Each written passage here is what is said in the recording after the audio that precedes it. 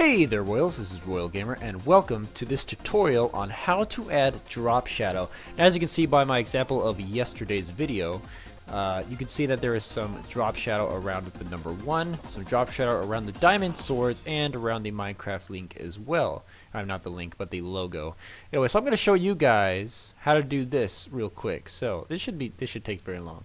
All right, so what you do is let's start off with a new image here. I always like to do transparent background. This is Gimp, by the way. You can get this at gimp.com. It's a free software, so you don't have to spend all your money on Photoshop. So you can do all this cool stuff on this program. So of course we're going to get 1080 by 720. That's the recommended size for any thumbnail. So let's go ahead and bring that over here. Let's go ahead and fill up the screen so you guys can see my marvelous handiwork. Alright, so first thing we're going to do is we're going to start with text. So we're going to add a pressable text option here. And we're going to open a text layer. And here we go. Alright, so of course I want to make it bigger than what it currently is. So let's make it 200 pixels maybe. Alright, let's see. Is that working so far? Cool. And I want to make the color, okay. Gonna make the color white. Alright, cool. So let's see here. Drop shadow words.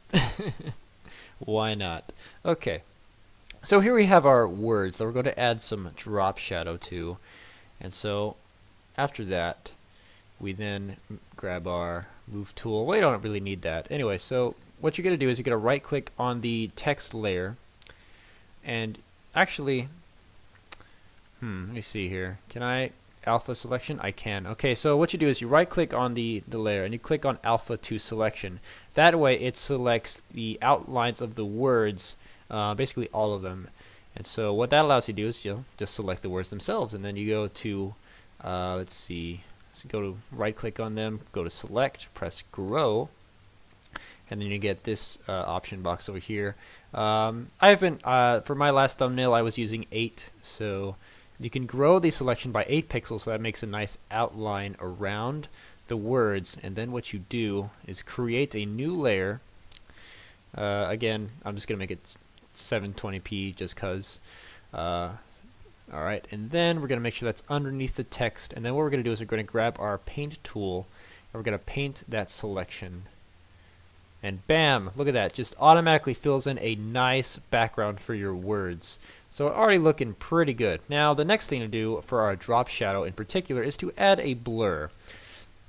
So for that we're going to go to edit, we're going to make, select, click none, and so that's no longer be select. Click on the layer itself and then go to filters. You will find the selection of blur. Click on Gaussian blur. That's apparently the most common version there is. As you can see, it's going to add a nice blur to it. So as you can see, the more, the higher the number is, the more blur. So depending on your preference, but a lot of people like myself like to choose 15. So I have that selected. It's rendering that right now, and as you can see, there's a nice background blur to the lettering. And of course you can use the move tool to move around the shadow any which way you want, and so that makes a nice neat effect. Now one more thing I wanted to show you is of course making drop shadows for items, and it's basically the same thing.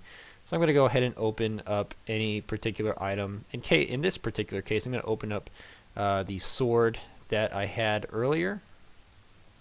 And I might as well show you how to scale items as well. So use the scale tool, and then you can hold shift and make it a lot smaller that way. Just shrink that down in size here. Whatever, that should be good. Alright, so you can have your little item over here. Then what you can do this is just the same as anything else. You go to alpha to selection, makes a nice cool selection around it. Go to select, click on grow, and then you press OK to grow it by a certain amount of pixels. Create a new layer. Again, it'll be the same size.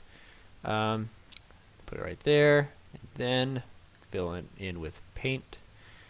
Voila, fills that up nice. Select none, and then click on that layer that you just made. Go to filters, click on blur, not regular blur, that was a mistake. I guess that automatically did it for me, but I didn't want that. I just want Gaussian blur.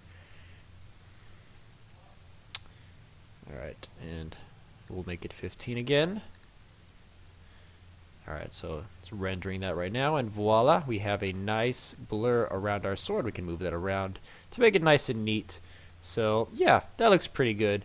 Anyway, thank you guys so much for watching this video. I really hope this helped you out. If you want this program, the link will be in the description. So anyway, thank you guys so much for watching. I really hope you enjoyed it, and I will see you next time. Bye-bye!